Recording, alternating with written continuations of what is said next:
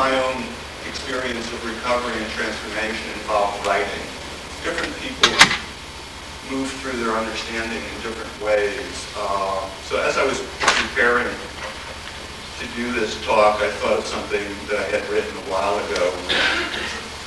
Sort of was prior to my becoming open about my background. For many years I worked as a psychologist and didn't reveal, except to close friends or my family, what my background was. It was not advantageous to go to school and say, you've been hospitalized for schizophrenia.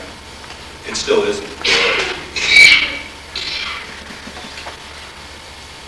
The ubiquitous Chinese restaurant with its fast and anonymous service delivers respite from the self-conscious disease the outsider feels when eating alone. While eating my usual quick meal during a break between psychotherapy sessions, I noticed an attractive woman with two small children staring at me from across the almost empty restaurant. Our eyes locked for a few awkward seconds before I could duck my head back into the newspaper I was reading. She seemed determined to enter my 30 minutes of solitude. I forced a smile and tried to remember if I knew her. I was curious. Her demeanor was baffling, not one of friendly recognition, but quizzical. After finishing her dinner, she approached me and asked me if I was a psychologist.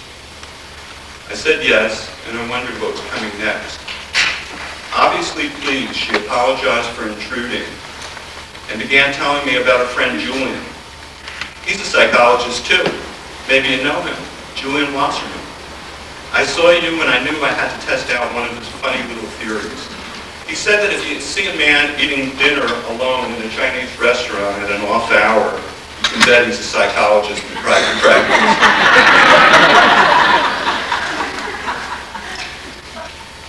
It was 10 years since my last psychiatric hospitalization. I had earned my doctorate in psychology, became licensed, created a successful private practice, and established a reasonably respectable reputation. Apart from old friends and families, few knew that I had been hospitalized twice for more than a year. I wondered, who am I now and how did I get from there to here? How did I avoid profound damage to my mind and spirit? Was it the hard work and determination? Or was I blessed? Or just lucky? I remembered spending my 23rd birthday in a psychiatric hospital, locked in seclusion and restraint. On the day of my discharge, I felt no relief, no joy. I sat and kind of sank into the chair in the meeting with the psychiatrist at the time of my discharge. My parents were there, and he spoke, not to me, but to my parents. It was as if I wasn't in the room. And he said, your son is a very sick boy. I was 23, but I was still a boy. And he said that he'll have to take medication for the rest of his life. He said I'd have to work at a low-stress, low-pressure job and accept my limitations. And he also said he has to give up his old friends. They'll be a bad influence on him. And I listened and kind of drifted off. When he said, give up your old friends, I was thinking, give up my old friends? What makes him think I'll still have friends when I get out? How was I supposed to explain what happened to me? How was I supposed to make new friends? My weight had ballooned up to the highest level I ever had. I look in the mirror and I would see myself looking like a clown in clothes that were too small, that didn't fit my old clothes.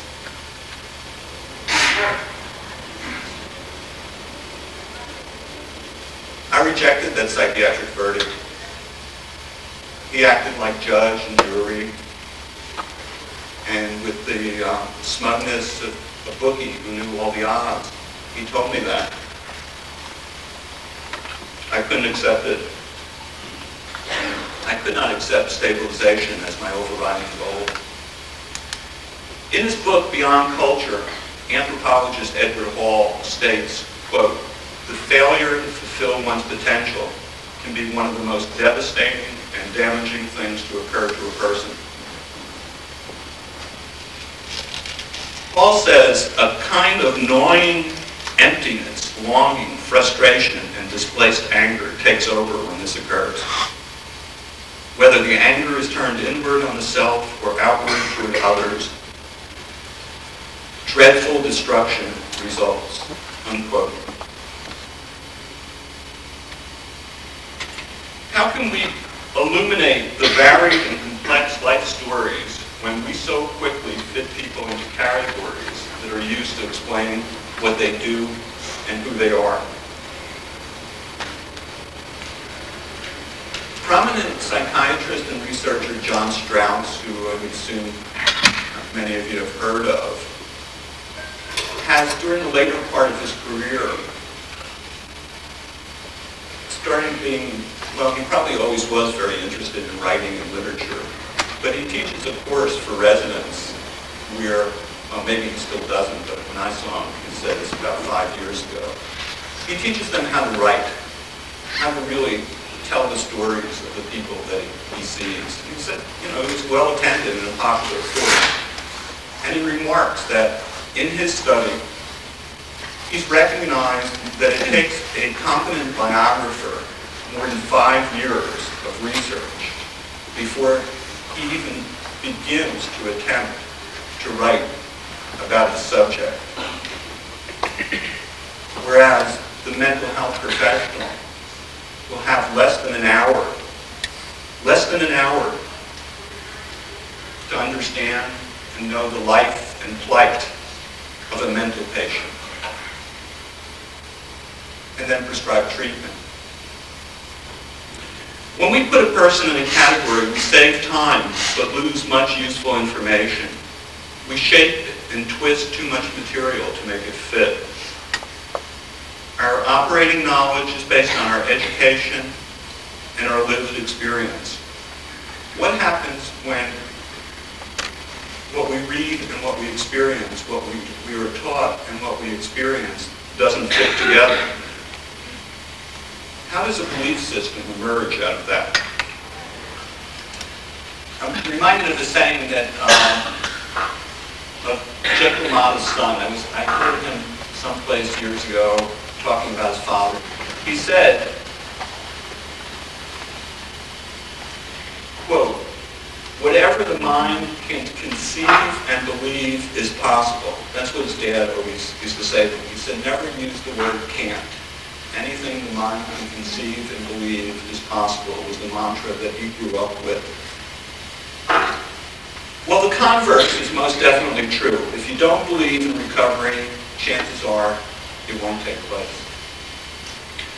Perhaps it's time for practitioners to reconnect with the exciting beginnings of their helping profession, where there was a belief in the transformative power of thinking, feeling, sharing, and understanding. Know that there is always hope, and communicate it. A psychologist by the name of Frank Bassman, who did a lot of work and research with self-help, coined the term the helper therapy principle. And essentially what that means is that when we help somebody else, we get a lot back for ourselves. When we talk about self-help and peer support, the kinds of things that I've been doing for the last 10 years in my work, I see the satisfaction and the positive growth that people who have been in the mental health system as patients for a long time, what they get back when they help somebody else, to always be the one needing treatment, to always be on the receiving end. It's not very good for your feelings about yourself, but when you can reach out and help somebody else, you get a lot out of it.